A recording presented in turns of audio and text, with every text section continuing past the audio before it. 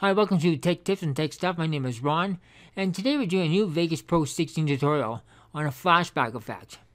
I did one earlier where I had a flashback effect of the flashback took place in the upper left-hand corner of the screen.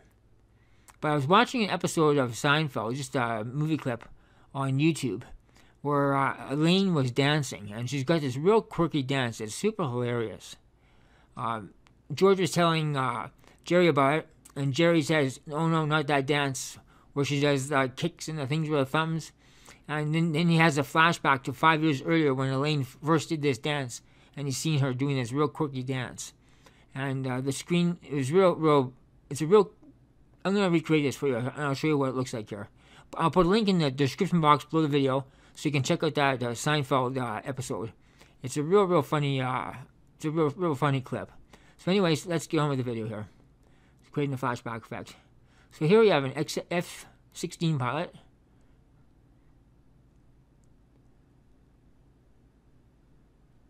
Flying a state-of-the-art plane.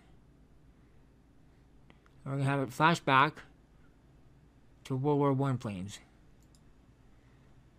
So let's go to transitions.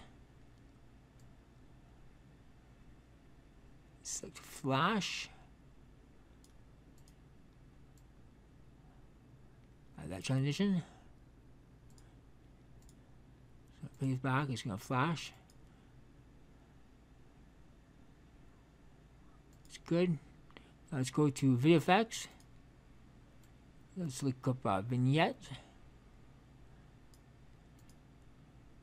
Drag it to the second clip. And let's change this to white, because the one using the Seinfeld episode was white. Let's make it a little stronger.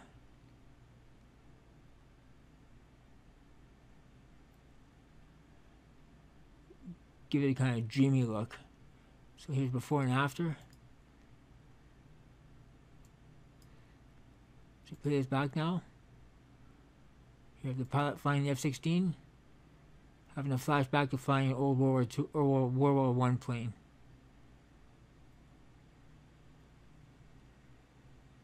So that's all there is to it to create a flashback effect in Vegas Pro.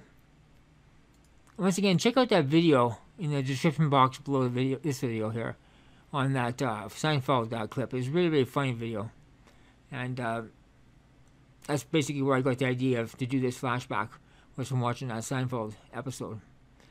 Anyways, if you found this video helpful, please give it a thumbs up. If you didn't find it helpful, if you browse my videos, I guarantee you'll find one you will like. So once again, if you found this video helpful, please give it a thumbs up, subscribe, and as always, thanks for watching.